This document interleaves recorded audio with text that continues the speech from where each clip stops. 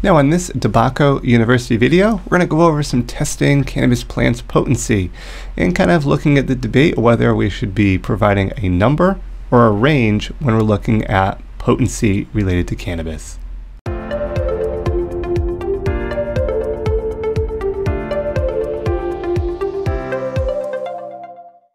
Now it is important to test cannabis for its potency. We're looking at more of an analytical report than kind of this kind of coloration difference, because it can be difficult to determine, well, is this where does this exactly fall, what percentage? So we're going to look at this in more detail.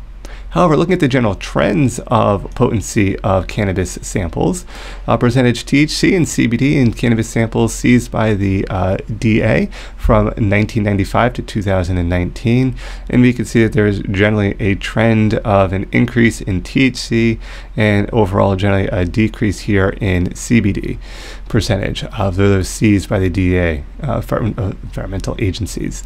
Now, when we're looking at the percentages here, these are ones that are seized on the street. We are seeing some, of course, medical benefits from the CBD, but the fact that it may lack that psychoactive high may make it less of a street desirable end product. So looking at this research article here, and again, brief summary will only be provided, but the role of Mass Spec looking at the cannabis industry to get some of this detail of testing. So there's 5 cannabinoids here presented, and in cannabis, potency typically refers to the percentage of THC and or the CBD cannabidiol in the plant material. However, at least 3 other cannabinoids are routinely monitored, including THCA, CBDA, and CBN. So just remember that there are more than just the THC and the CBD that tends to get a lot of the highlight or the attention. So companies may offer many tests, actually, and this is a good thing.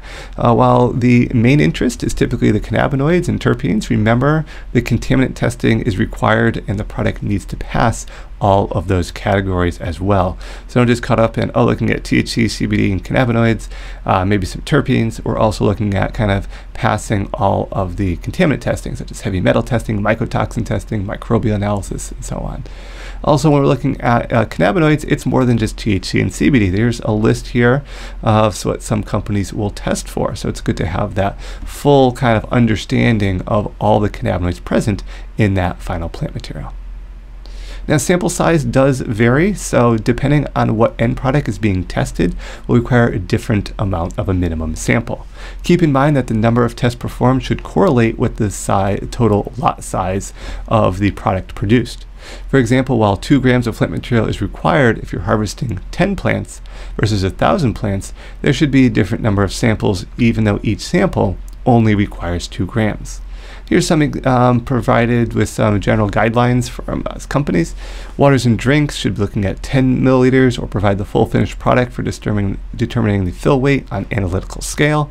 Plant material looking at about 2 grams. Concentrates only need about 1 gram. And infused products about 4 units of those infused products. Just to give you an idea of the sample size with the different testing that occurs. Now, the testing instruments, high-performance liquid chromatography, or HPLC, with diode ray detection allows us to run spectral analysis for confirmed end results. Good to know what your lab is utilizing for testing equipment to generate those important numbers on the analytical report. Now, there are testing compliance standards. Testing laboratories should meet GMP standards, GLP standards, and FDA-compliant pharma practices. So this is just kind of looking at good manufacturing practices, good labor practices, and meeting those pharmaceutical standards. All other additional things to be looking for if you're especially comparing or looking at determining what lab you want to get your plant material tested at. So there's a great debate here. Should the test results be expressed as a number or a range? For example, asking what is your age and providing it with how many years old you are, or what is your age based on general ranges here. So there's a great debate in the cannabis industry. Should be looking at quoting an exact number, or should be quoting the potency in a range. So if we're looking at expressed as a single number, the advantage is that it is just an exact single number, as we see here, 38.61%.